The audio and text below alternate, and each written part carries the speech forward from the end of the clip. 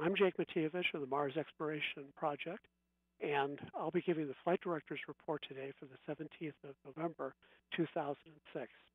It is Sol 1022 at Gusev Crater, where Spirit is located. It has recently completed the large panorama of the area where it is positioned. That pan, the McMurdo pan, was transmitted during the period of the last several weeks. And today, Spirit will be moving from its location here at the Winter Haven site in Gusev Basin to a location where an outcrop of rocks will be available for in situ measurement.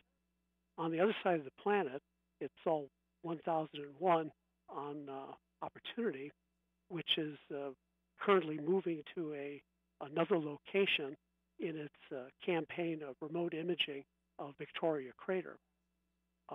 This pattern of motion around the crater rim to so-called VISTA locations, where Opportunity can take pictures of the crater and parts of the rim area, is all part of a campaign which Opportunity will continue for the next couple of months.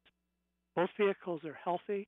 It's the late winter going into early spring on Mars, and that's the report from Mars today.